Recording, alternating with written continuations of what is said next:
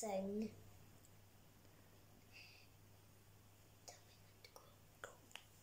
Praise ye the Lord in the highest. Peace to all people on earth. Glory the God in the highest. Let's celebrate Jesus' birth. Hallelujah, the King is born. Sing loud, the King is born. Celebrate, celebrate, celebrate. Yeah. Very good. Well, that was a slightly different way to start from usual, but I thought it was just so lovely that we were able to include that, and I'm thankful to Sam and Darryl for letting us do it. But most of all, I'm thankful to you, Madeline, for singing so wonderfully and reminding us what we're missing. And we hope it's not that long before we're able to all be back in church together and singing praises to God together. It's so good that you're missing Sunday Club, and I hope you'll continue to miss it, but only till we can get back there and be in the church again. I think it's a great chance to also thank Elizabeth, who's been doing an amazing job sending out Sunday Club material every week, and I know the children are enjoying doing it, and the parents too, so thank you for continuing to go ahead with that teaching, and we do pray that it will be a blessing to all our children. And if there are other children out there who want to be part of it, let us know, and we'll send you the Sunday Club material as well. So other than that, welcome everybody to our service today for Sunday the 26th of April, and we're in our lockdown mode still, but we're thankful that we're able to be here doing it like this. And it's our prayer that it will be a blessing to all who are joining with us today, whether that's our own folk that would normally be with us on a Sunday, whether it's folk from elsewhere, maybe you're with us for the first time, special welcome to you if you are. Hopefully you'll want to join us again in future weeks as we seek to worship God together in this way. So I want us to begin by singing to God's praise. We're going to sing a well-beloved hymn that we've sung many times. Before the throne of God above, I have a strong, a perfect plea, a great high priest whose name is love, who ever lives and pleads for me. It's a wonderful hymn about our Lord Jesus Christ.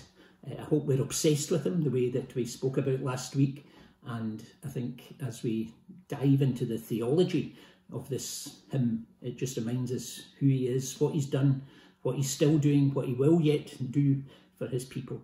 And we sing it to God's praise. We're singing along with a church in California, Sun Valley, California.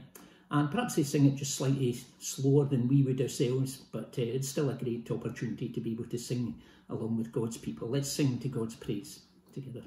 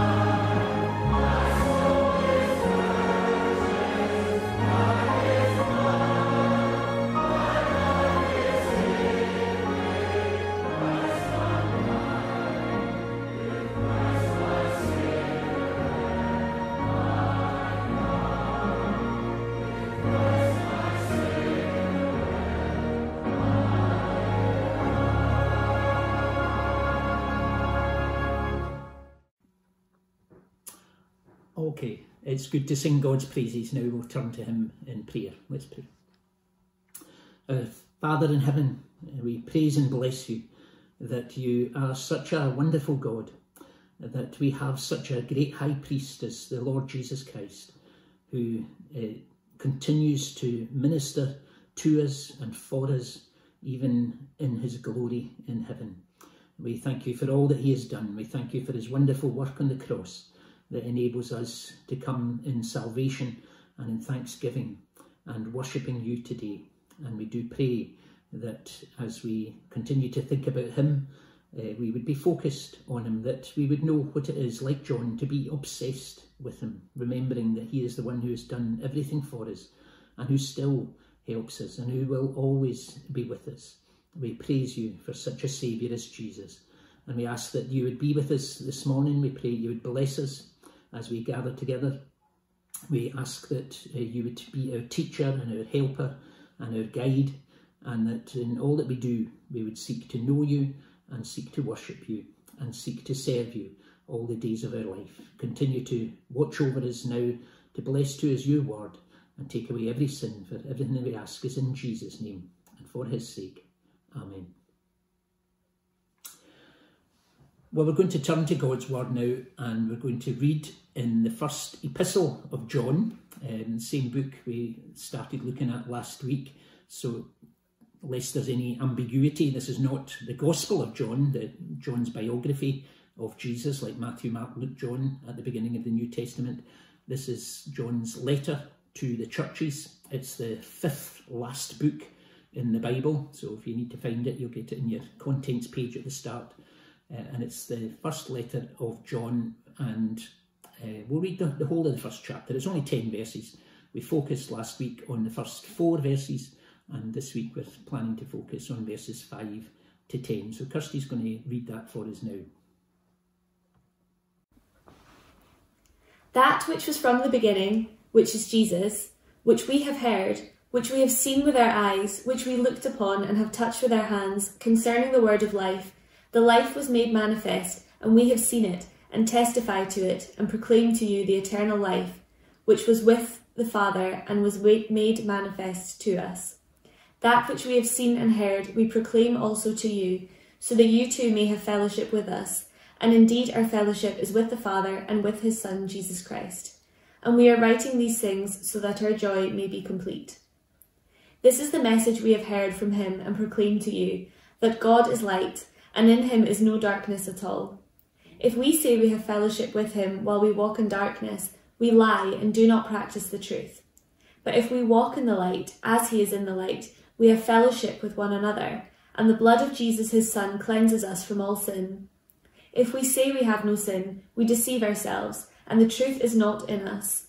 If we confess our sins, he is faithful and just to forgive us our sins and to cleanse us from all unrighteousness.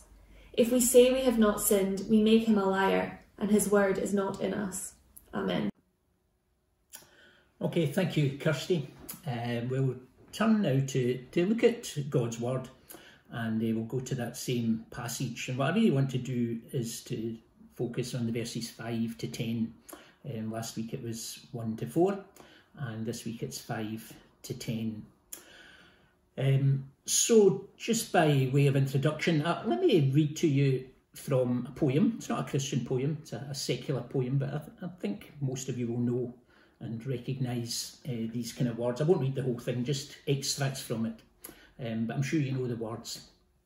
If you can keep your head when all about you are losing theirs and blaming it on you, if you can trust yourself when all men doubt you, but make allowance for their doubting too, if you can meet with triumph and disaster and treat those two impostors just the same, if you can fill the unforgiving minute with 60 seconds worth of distance run, yours is the earth and everything that's in it, and which is more, you'll be a man, my son.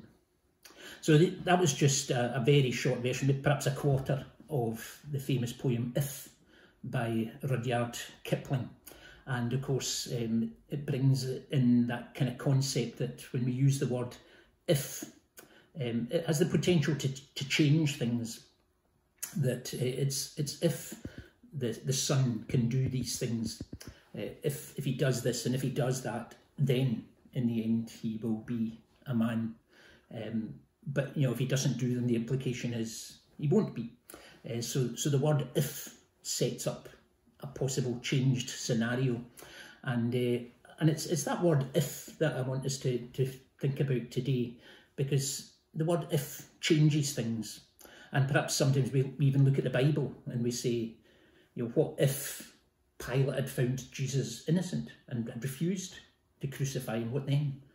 What if Judas had not agreed to betray Jesus? What if, taking it even further, what if Adam and Eve hadn't listened to the serpent? How then would the whole course of history be different? And it's that word if that changes things. Maybe we can even find ourselves saying it in this present situation. If only the markets of Wuhan had been better managed, perhaps we wouldn't be in this situation just now. If only we'd begun the self-isolation earlier, maybe we wouldn't have lost whoever. Maybe if we'd got an appointment earlier, maybe we'd been tested earlier. If, and we can drive ourselves crazy thinking about some of these things. What if things really had been different? And I mention the word if because there are 5 ifs in this little passage before us here. In fact, there's a 6th one just after it at the beginning of chapter 2, but perhaps we'll wait and we'll come to that next week if we're spared. And John brings in this word if 5 times.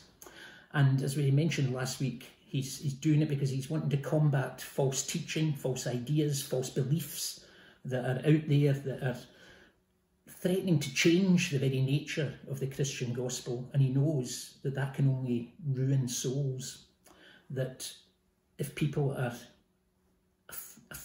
infected with wrong, false teaching, it can only be to their spiritual detriment and perhaps even ultimately their spiritual loss. He wants to make sure that his readers know the true gospel and that they are genuinely saved and that they're not following a false gospel and a false teaching. Remember, he's obsessed with Jesus, and that means being obsessed with the word of Jesus and with the truth of Jesus, and he wants his readers to have that same obsession and to know Christ and to walk genuinely in his ways.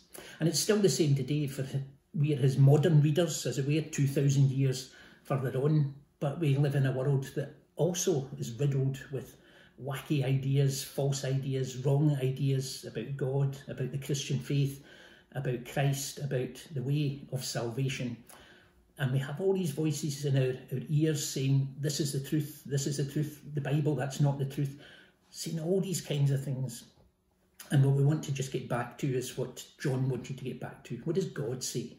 What is the teaching of God on the subject? And it's what he writes to his readers about in this letter and in this passage we're focusing on today. So as we begin to look at the passage, let's start with it from this point of view. Let's not start with that false teaching. Let's start where John starts, because he doesn't start there. His starting point is God himself, not the false teaching, not the false teachers. It's God himself, and that should be our starting point too, and it is where I want us to start today, because we need to understand God himself. Obviously, we can't completely understand God, but what he's revealed of himself, what he wants us to know. We need to understand him and his ways before we can then see how that's different from the error that other people say about him. So we want to be able to tell truth from error when it comes to things of God. And John begins with this in verse 5. He says, "This is the message we've heard from him, from Christ, and we proclaim to you that God is light, and in him there is no darkness at all." Okay, so that's his great starting point. God is light, and in him is no darkness at all. And it's worth saying at the very outset that this is probably John's favourite illustration of explaining the world, explaining spiritual things, light and darkness. You go back to the Gospel of John, his biography of Jesus, you go back to that and read through it, and you'll be amazed when you realise how often he refers to light and darkness, and he splits these two things up. It's either light on the one side or it's darkness on the other. And he uses this illustration over and over again. He obviously sees it, and the Holy Spirit enables him to see it as such a good picture of the gospel. And what he's really saying, when he says God is light, what he means is God is sinless, God is pure, God is holy, God is anti-sin.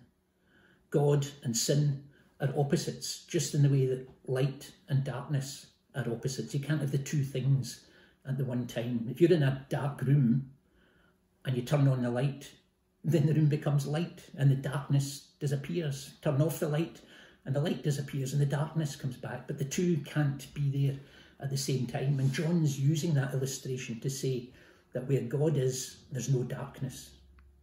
And where God is not, there is darkness. Light and dark can't exist together. And in this context, what he's wanting to say is that God represents what is morally right, and that's what the light represents. The darkness represents what is morally wrong. And only the Bible can teach us which of these things is which, what is right, what is wrong, what is God pleased with, what is God displeased with. That's why we keep going to the Bible. That's why John wanted to teach his early readers. He wanted to say, you've got to go to God's word. You want to know what's right, go to God's word. You want to know what's wrong, go to God's word. It's the only place you can find out what is right and wrong. There are people out there that will tell you this is right when actually it's wrong, or this is wrong when actually it's right. The only way you can learn is getting back to God's word. And we still need to learn that lesson. The only way we know what is right and what is acceptable to God is by going to the Bible, to God's word, and see what he has to say. And really the whole scripture, the whole of the Bible, points us toward that, the things that God looks for from people, the things that he wants us to do, the things that he wants us not to do.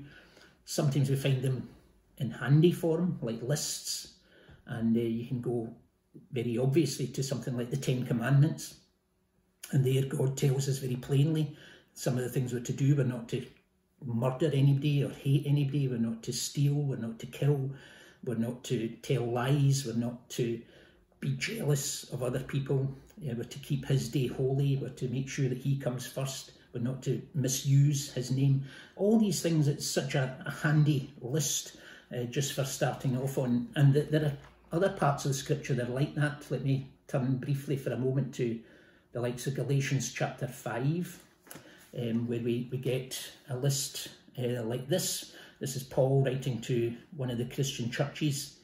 He says, now, these are the things not to do, what he calls the works of the flesh. This is Galatians 5, verse 19. So these are the kind of things that God says are wrong and are to be avoided. Sexual immorality, impurity, sensuality, idolatry, sorcery, enmity, strife, jealousy, fits of anger, rivalries, dissensions, divisions, envy, drunkenness, orgies, and things like these. And then he contrasts them with the things that are pleasing to God, what he calls the fruit of the Spirit, things like love, joy, peace, patience, kindness, goodness, faithfulness, gentleness, self-control. These are the things that ought to characterise God's people, not the things in the previous list. Let me turn as well to John's Gospel, John's story of Jesus. This is chapter 3.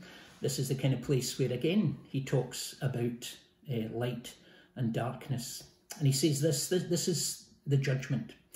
Light has come into the world, primarily through Jesus Christ, but people loved darkness rather than light because their works were evil. For everyone who does wicked things hates the light and doesn't come to the light, lest his works should be exposed. But whoever does what is true comes to the light, so that it may be clearly seen that his works have been carried out in God. And so you see that there's John again using that same illustration of darkness and light. People who walk in darkness and who love the things that God tells us not to love, they're walking in darkness, and they'll shy away and hide away from the things of God. People who want to please God and who love God will look in the Bible and say, what kind of person does God want me to be? How can I walk in the light? we think of the natural world for a second. We think of moths. Moths are drawn to the light. Lift up a big stone outside and there's creepy crawlies and bugs underneath. And when you lift the stone, what do? They scurry away to get away from the light. They scurry away into a wee hidey hole, trying to get away from the light. There's a sense in which you and I are either a moth or a bug, a moth or a creepy crawly. Do we love the light? Are we drawn to the light of God's word? Or do we shy away from it and we don't want to know what God says? We don't want to stop doing the things that we like doing but God says are wrong. Am I a moth or a bug? Are you a moth or a bug? It's an intriguing question, isn't it? But the truth is, until we know and understand something of what God is for and God is against, then we can't understand anything else. We can't understand what he wants from us. We can't understand what John is talking about here. We can't understand what the Bible is saying. We can't understand what Jesus is teaching. We can't understand why Jesus came into the world, why Jesus had to die on the cross. We will never understand why we will yet appear before God in judgment and to be saved or condemned, acquitted or condemned, whether we will spend an eternity forever in heaven or forever in hell. We will never understand any of these things till we know what it is the Bible is saying about God and about sin. And so much of the time we don't understand how pure and holy God is, and we don't understand how bad sin is. And it's needing to get that understanding that helps us to realise our need before God, our need of Jesus, our need of his salvation, your need of his salvation. We need it, because without it, we're lost and lost forever. Only he can help us to understand that God is holy and pure and unapproachable from us. He was very approachable in the Garden of Eden. He walked with Adam and Eve. They fellowshipped with him until they disobeyed him and fell into sin. They listened to the serpent, and then the whole world came crashing down at that point, and sin began. And from that point, God became unapproachable. He became distant. And it's only in the coming of Jesus that that gap can be bridged again, and that we can know God. And that's why it's so crucial to understand who we are, who God is, and what it is that has come between us. John will go on in chapter 4, twice in chapter 4, verses 8 and verse 16, to tell us God is love. He tells us here God is light. He'll later on tell us God is love. Many people want to start there, and for some people that might as well be the only thing that's written in the Bible. God is love, so you don't need to tell me what to do. God loves me. God would never do anything bad to me. God would never cast me away. God will have me in heaven because he loves, and he does. But all that thinking is wrong. It starts with God is light, God is holy, God is pure, God is anti-sin. And as long as we are not walking in that way ourselves through Christ, then we will never know what it means that God is love. Not everybody will be saved, only those who have walked in the light, which is what this passage is speaking to us about. That's where John starts. That's where the Bible starts. That's where God starts. Sinlessness, holiness, purity. And it's when we know these things and we know the blessing of God, we will yet know the love of God, and we will know that God is love for ourselves. And that can only happen through Jesus and what Jesus has done on the cross. And it's why you and I have to believe in him and trust him and follow him and know that our sins are taken away in him. And that's why John loves to speak about Jesus and about the truth of Jesus and the word of Jesus. And he wants there to be no false teaching that detracts from that. He loves to proclaim and declare the salvation, the love of God that is in Jesus Christ. And he loves to preach it. He loves to tell it. He's obsessed with Jesus, as we saw last week, and he wants others to be obsessed too. And in a moment we'll come back in the second half of the service and we'll see what we need to know about ourselves and about God if we actually want to know God, and we want to know that we're on his side and not against him. And John will explain some of these things to us in the next few minutes. But first of all, we're going to sing again. We're going to sing in Psalm 51. And for those that know their Bibles, this was a psalm that was written by King David after he had sinned terribly. He sinned terribly. He killed and had another man killed in battle in order that he could marry his wife, who by this time was pregnant with David's child. So it was horrendous sin, one sin building on top of another. And when he finally came to his senses, when God convicted him of what he'd done and made him realise how wrong he'd been and what terrible sin he'd committed, he wrote this psalm of repentance and confession and saying, I'm so sorry, wash me, clean me, save me, change me. And that's what we're going to sing just now. Many of us can echo that from our own experience. And we're singing along here with the congregation, the Free Church congregation in Dundee, St Peter's, Dundee. They're singing to the tune Ottawa. And we'll sing that now. Oh my God, have mercy on me. In your steadfast love, I pray. In your infinite compassion, my transgressions wipe away. Cleanse me from iniquity, sin. Wash my sin away from me. We'll sing again to God's praise.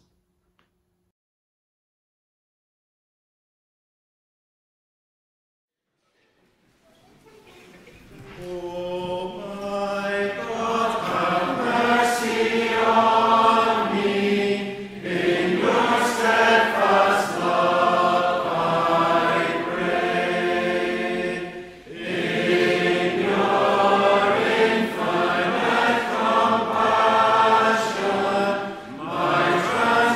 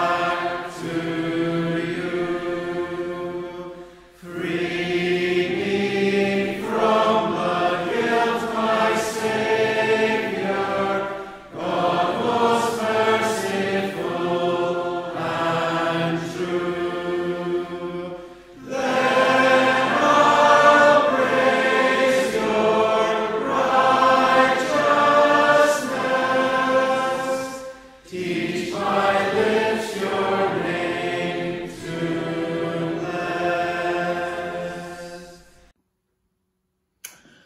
Okay, so let's come back to this passage again and explore it just a little bit further. And for the sake of emphasis and clarity and understanding, I'm going to change the order that these 5 ifs are written in. So that there's an if in verse 6, 7, 8, 9 and 10. But I'm going to actually start with verse 8. So let me see. So it says here, if we say that we have no sin, we deceive ourselves, and the truth is not in us. So some people say, and obviously said back at the time of John writing, that I'm not a sinner, I don't sin. Excuse me, who do you think you're talking to here? I'm okay, I'm all right, I'm as good as the person next door, I'm no worse than anybody else, I've never done anything that's too bad compared to some. I've never murdered anybody or raped anybody or robbed anybody or knowingly hurt anybody. I like to help people, I like to give money during this time, I like to support the NHS, whatever it is.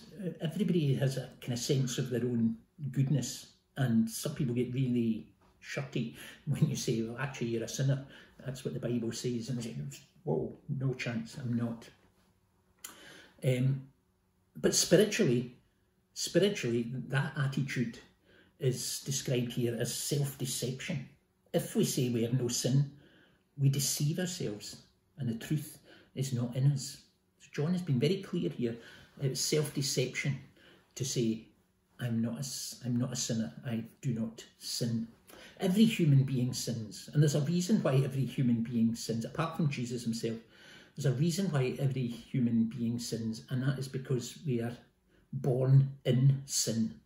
That's something the Bible teaches us. We would never know that just from the natural world, as it were. We know it because the Bible tells us that that is the truth.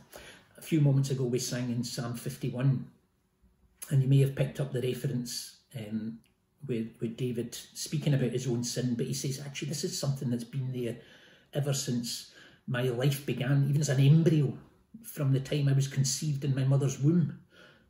I was conceived in sin. The act of conception was not sin, that's God's method of procreating the world. But from the moment that I began to exist, I was a sinner. And the seed was there right from that moment and would manifest itself as the years went by. And we see that, if we're honest, even in the lives of our own children and ourselves when we look back. Because of what happened in the Garden of Eden, because of Adam and his fall and his listening to the serpent, the whole perfect world that existed up to then came crashing down and has been flawed and broken ever since. If I say, or if a person says that they're born in Britain to British parents, then they're British, and the child is born British, like it or lump it. He or she is born British. It's just the way it is. So it is in the spiritual realm. If you're a human being born to human parents, then you are a sinner because they are sinful people. You are born to them. You automatically become a sinful person. You're a sinner from the word go, and that can be hard to accept for many people, except that the Bible tells us that's the way it is, and that is the truth, and it's only there that we learn the truth about ourselves. I'm not a sinner primarily because I sin. It's the other way around. I sin because I'm a sinner, and I can't help it, and nobody can help it. We're responsible, but we cannot not sin because we are sinful people. That's what we are by nature. We're born that way, and it will stay that way unless God's grace changes us. There's an inevitability about it. The Bible will tell us elsewhere, all have sinned and come short of the glory of God. Or it will tell us elsewhere, like sheep, we've all gone astray. And it's true, and it's because of this sin that we're born in and cannot avoid. We sin, and it's because we are sinners. And we naturally incline away from the holiness, the purity, the perfection of God. We don't need to be taught it. Again, parents will know. You didn't need to teach your kid how to tell lies. You didn't need to say, this is how you steal, this is how you cheat, this is how you hit somebody smaller than you and run away and pretend it wasn't you. We didn't have to teach them these things. The sin that is in them just comes out, and we see it more and more clearly as we get older. And if we're honest with ourselves and we look in our own hearts, we can see that's true. We know that we're selfish. We know that we get jealous. We know we get angry. We know we get bad-tempered. We know that there's people we can't stand. It might even be people we hate. We know all these things. It's all there in the human heart. And the Bible's telling us here that if we pretend otherwise, if we say we have no sin, we deceive ourselves and the truth is not in us. And John is anxious to make sure that the people he's writing to know you're not sinless, you're not perfect. You're going to need a saviour. But he'll come to that. Let me jump to the second if, which is in verse 10. Very similar in some ways. If we say we have not sinned, we make him, God, a liar, and his word is not in us. If we say that we don't sin, then not only are we deceiving ourselves, we're accusing God of lying when he tells us that truth about ourselves. It might hurt your pride, it might hurt your self-esteem, and sometimes these are looked on as being like almost the worst thing you could do to somebody. You're dissing me. It might hurt your pride, might hurt your self-esteem to know that you're unable to get yourself to heaven, you're unable to be saved without the intervention of somebody else. But God says it's true. God says it's true.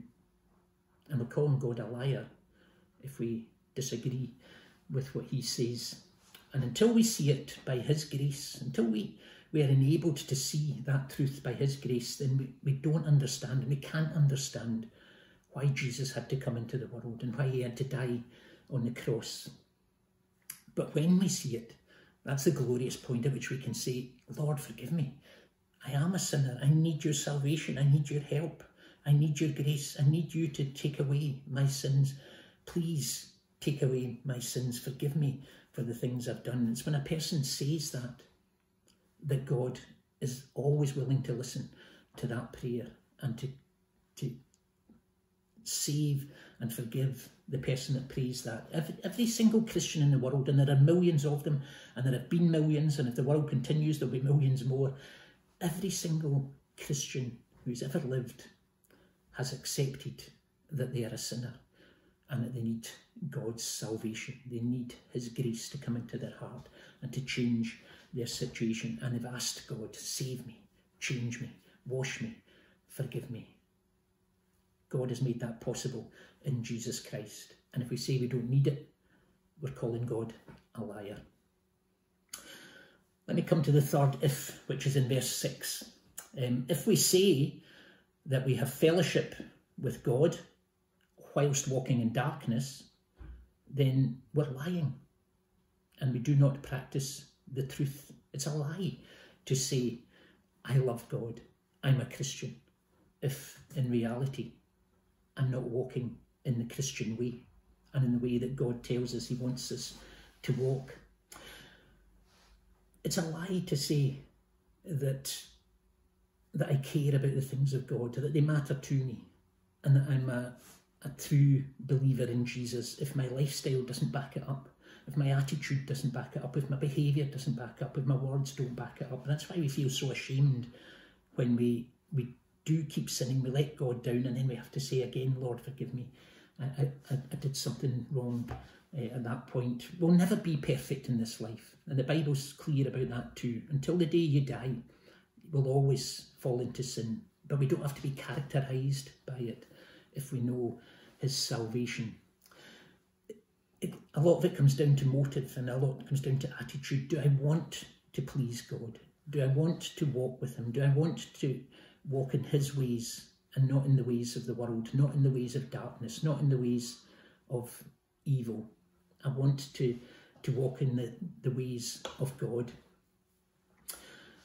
And it's about wanting to live as he pleases and as he directs. That's what walking in the light is. Not meaning that we're 100% flawless, because folk are always quick to point out, you call yourself a Christian and you did that, and it's shameful when it happens, but we have to say, I know, I'm sorry, I'm wrong, Lord, forgive me, when these things become clear to us. So to say that we walk with God, if we don't, well, that's a terrible thing.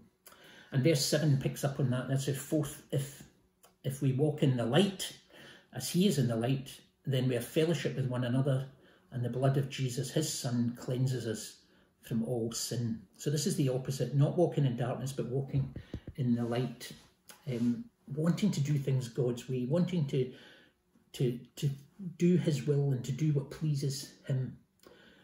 We can't cling to the darkness, the things that we used to think were okay, the old things, the sin that we previously walked in. You can't do these things and still be a Christian. If a person, just to be ridiculous for a second, if a person is a burglar and they become a Christian, but they don't keep on burgling. They don't say, well, I'm a Christian burglar now.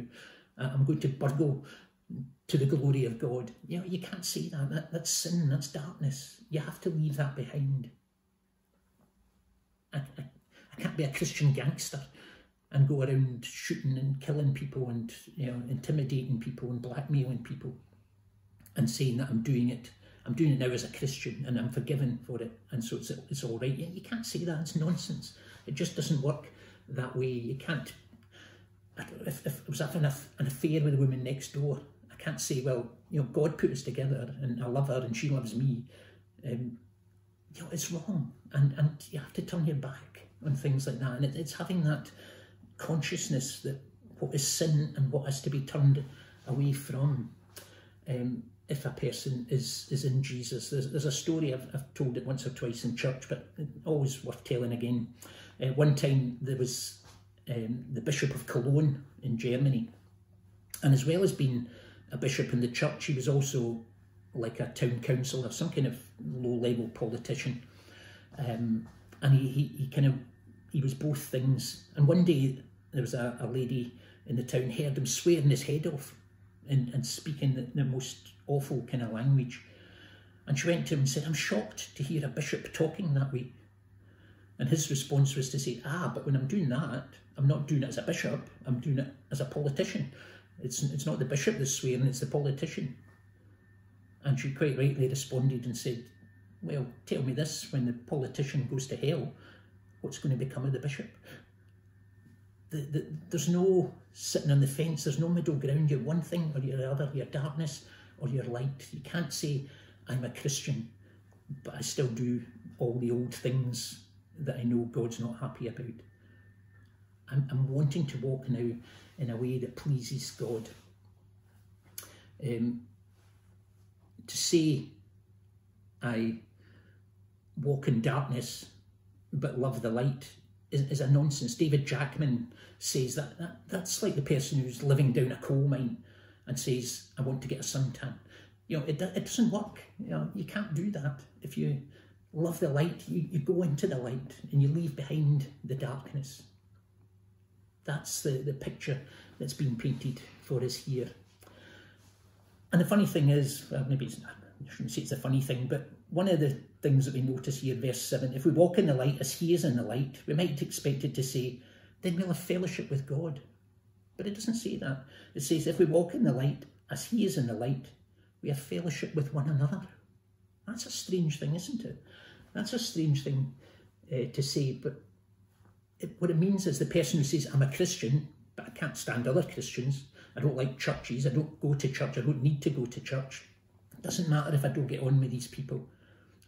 It's just me and God, that's what it's all about, my relationship with him. Well, that's not what the Bible says. It says, if we walk in the light as he is in the light, we have fellowship with one another. And it's so important that we learn to live with each other and that we're gracious to one another. And as we see our own sins and we see the sins of our brothers and sisters, we learn to help each other and to encourage each other out of that. It's not about that solo maverick walk with God. And for those who do that, who walk with him and walk in the light and have turned their back in darkness, the blood of Jesus, his Son, cleanses us from all sin. That's a tremendous verse, that when we turn to God and we say we're sorry and we confess our sins, then our whole past is wiped out. We're cleansed, we're washed, we're forgiven in Jesus. It's not that God says, well, in that case, I'll just forget about everything you've ever done, or dismiss it, let's pretend it never happened, let's sweep it under the carpet. It's not like that. What he's done is he's put that on Jesus. And that's what happened when Jesus was on the cross. He is dying for the sins of his people, taking the punishment that they were going to receive, taking it on himself so that we can go free. Our punishment is already paid for in him instead. There is no fence, there is no middle ground. We're either walking in the darkness or we're walking in the light. But we come lastly to the fifth if, and we find that in verse 9. If we confess our sins, he is faithful and just to forgive us our sins and to cleanse us from all unrighteousness. We're to confess our sins. We're not to pretend to God that I haven't got any sins or that they're really not that bad. Tell him your sins. You don't need to tell me or any other minister. You don't need to tell a priest. Go straight to the Lord and tell him, Lord, my whole life has been sinful. I've done this, I've done that. We're not told we have to try and remember every single one of them or anything like that. But to recognise our sin, and when we do blow a gasket with somebody, we should say, Lord, I'm sorry. When we do find, oh, I hate that guy for what he's done. Oh, sorry, I shouldn't be like that. It's that kind of way, Lord, forgive me. And we confess our sins and we ask, please take that away. Please take that away, forgive me that sin. And in Jesus, we are forgiven if we trust him. We're told here that that's faithfulness and justice on his part. He is faithful and just and will forgive us our sins. In some ways that seems contradictory, because with God being holy, us being sinful, for him to be faithful and just ought to mean to punish us. But then since Jesus has already been punished, it's faithfulness and justice on his part to forgive us, because he doesn't punish twice. And he cleanses us, it says here, from all unrighteousness. From all unrighteousness. No, it's not a wee tidy up. It's not a wee spring clean in my heart. Not a wee scrubbing up. The whole slate is wiped clean, and it's wiped clean forever by the blood of Jesus. When he died on the cross, all my sins are taken away, even the ones I haven't yet committed. Martin Luther dreamed one night that Satan came to him and presented him with a list of all his sins and said, call yourself a Christian. Look at this, this is all the stuff you've done. And Luther, in his dream, he said he looked at the list and he had to say, you're right, that's true. But then he took his pen and he wrote across it, the blood of Jesus Christ, God's Son, cleanses me from all sin. And that's it. It's not that we're denying that we did such things or we're like that, but it's knowing the joy, the peace, the forgiveness that comes when we know that the punishment we deserve for those sins is taken away by Jesus.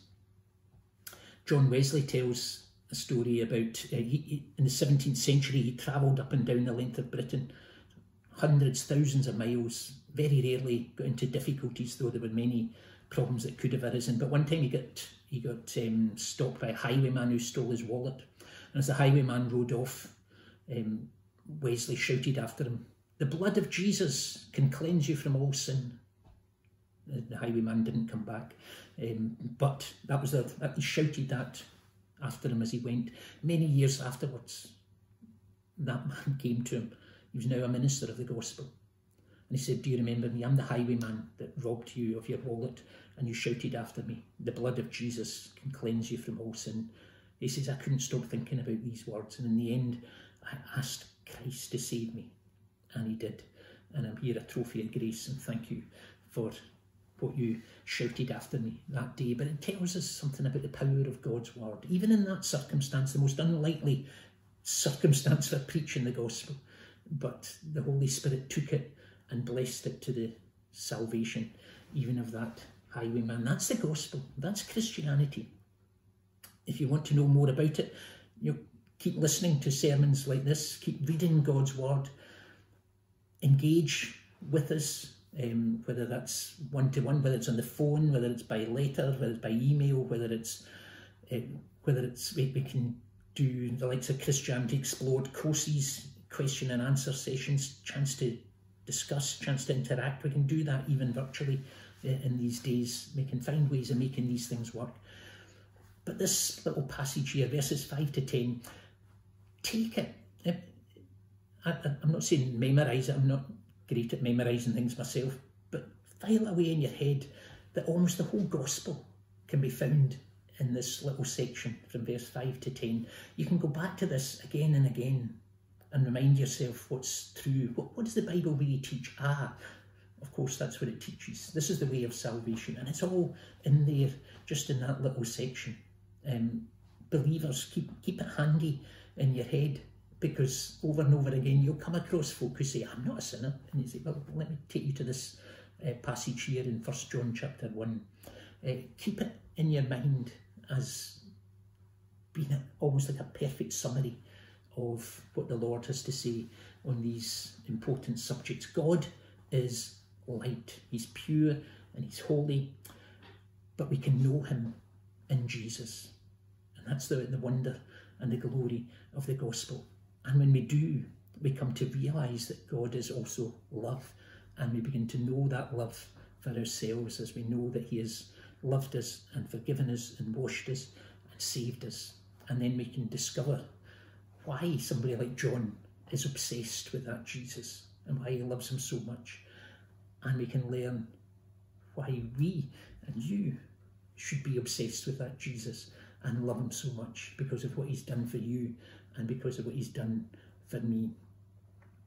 May we all know that blessing, that salvation for ourselves. Amen. Let's just turn briefly to God in prayer. Let's pray.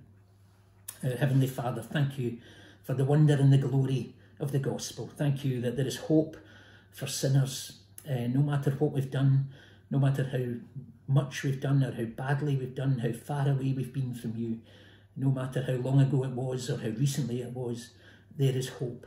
You tell us, come to me, confess to me, ask for my salvation. And you've promised that you'll never turn away anybody who comes with that prayer. And we thank you that rather you will forgive them because of what Jesus has already done, and you will wash away our sins, and you will not pretend that they didn't happen, but Jesus Christ has already paid the penalty and the price. And we pray that we would know what it is to be blessed by him and forgiven by him and washed and saved. May we all know that, for we ask it in Jesus' name and for his sake. Amen. We'll just finish our service then with our final singing, and it's going to be the same final singing we had last week. When I prepared the video for last week, I'd forgotten that there was actually two versions of the same video. One had lyrics printed on it and the other didn't, and I put the wrong one up, and it meant that much as folk appreciated the song, they couldn't in any sense sing along with it. So we've gone for the lyrics version this week. It's Yet Not I, but Through Christ in Me, by City of Light down in Sydney. What gift of grace is Jesus my Redeemer? There is no more for heaven now to give. He is my joy, my righteousness and freedom, my steadfast love, my deep and boundless peace. Let's sing to God's praise.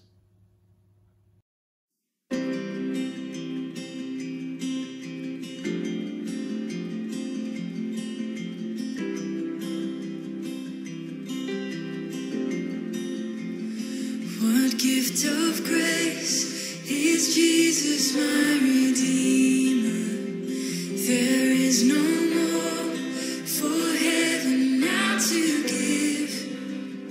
He is my joy, my righteousness and freedom, my steadfast love, my deep and boundless peace.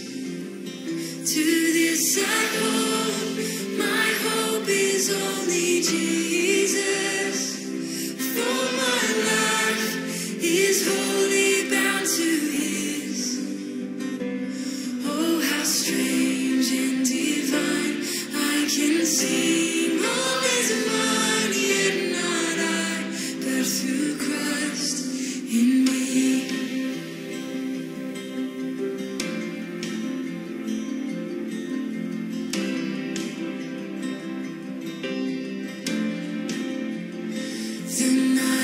is dark, but I am not forsaken. For by my side, the Savior, He will stay. I labor on in weakness and rejoicing, for in my need His power is displayed. To this I hold, my shepherd will defend me. Through the deepest valley He will lead.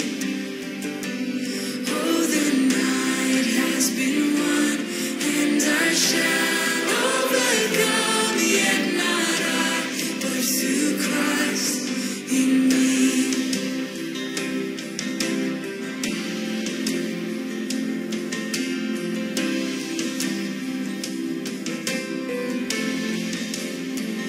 No fate I dread, I know I am forgiven.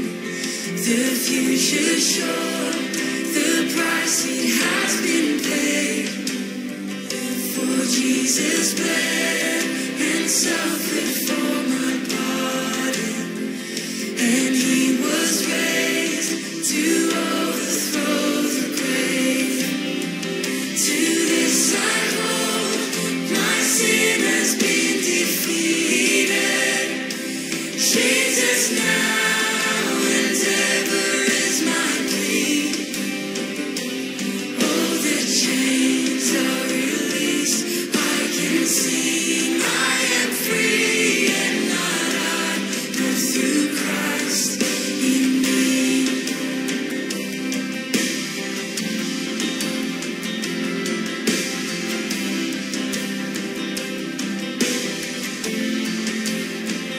With every breath, I long to follow Jesus, for He has said that He will bring me home.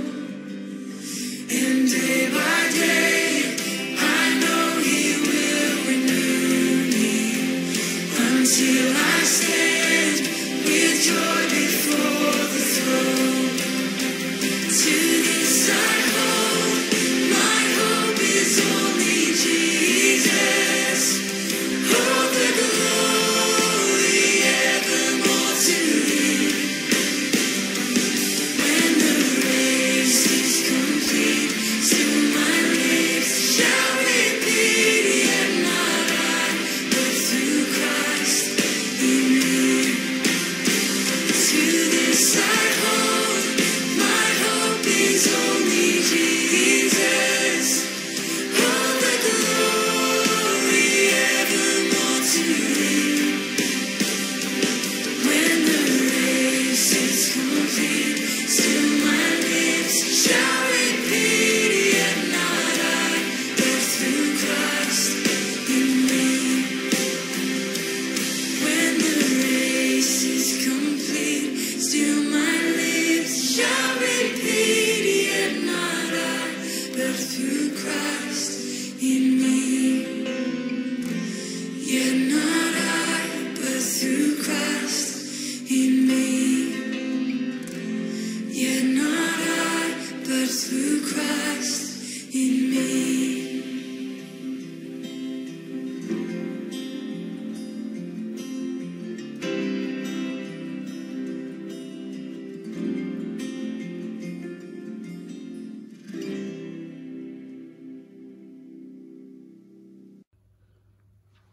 Okay, well, thanks again for being with us this week. We do hope and pray that you'll join with us again next week, and we'll continue to explore God's Word together and see what it says to us. The notices will go up at the end of the service as usual.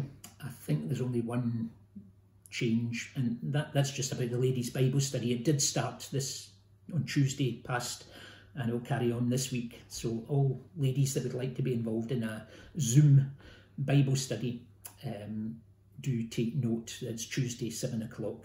Just get in touch with us to ask for details. I think all the other notices are unchanged from last week, but do just have a look and familiarise yourself with them. Let's just finish. May the grace of the Lord Jesus Christ and the love of God and the fellowship of the Holy Spirit be with you.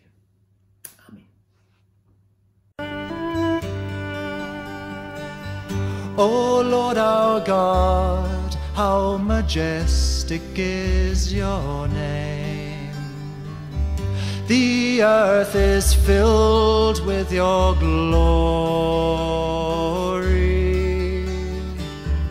O Lord our God, you are robed in majesty. You've set your glory above the heavens. We will magnify,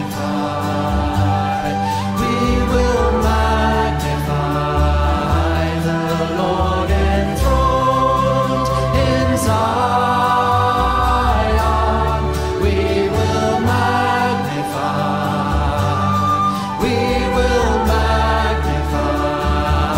the Lord enthroned in Zion.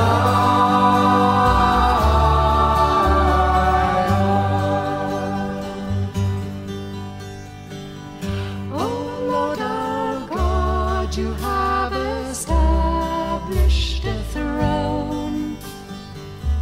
You reign in righteousness and splendor.